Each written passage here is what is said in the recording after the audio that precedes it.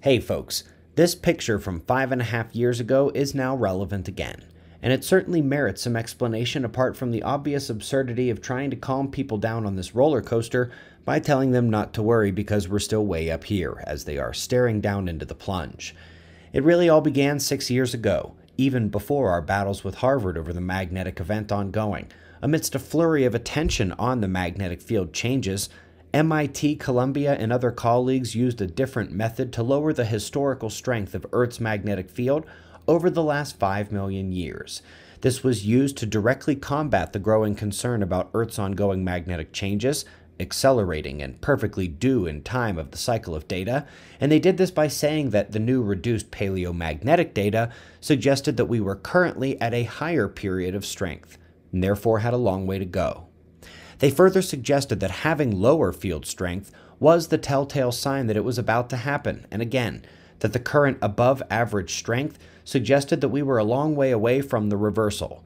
This is where we had two major problems. First, 5 million years is not an adequate survey of paleomagnetism when we're discussing cycles that unfold over tens or hundreds of thousands of years, let alone millions. And further, regardless of how high we've climbed in the field strength this cycle, the cycle is due to end and we're seeing it happen.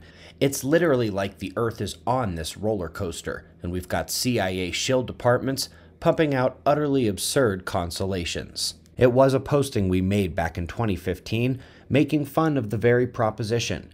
We didn't think being up so high was much consolation given the cycle timing and the observed changes matching our coming new age perfectly.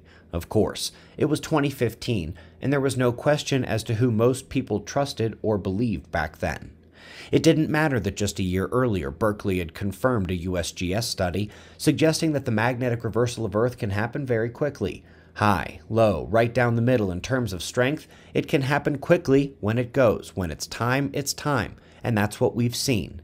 Despite our peaking strength, the shift from a stable field for millennia to losing 5% per century to 5% per decade, and who knows how much now after the 2017 acceleration, they didn't tell us.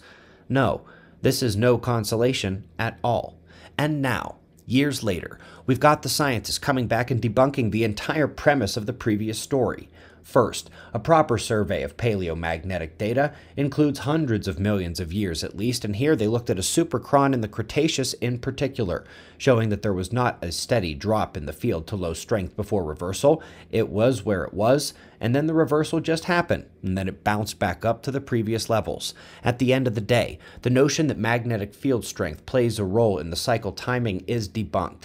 And so I come back to this Facebook post from years ago, and I wonder where we'd be if the world had taken notice back then, or a decade earlier when National Geographic and NASA tried to sound the alarm. This new one doesn't fall into the category of new news to you observers, but it's new to the rest of the world, and there are now no more arguments left to ignore this, not for professors, governments, your friends and family, and anyone you're trying to help inform, and certainly not for you. To learn more, see the playlist directly below the video. I'll see you in the morning for the daily update. Be safe, everyone.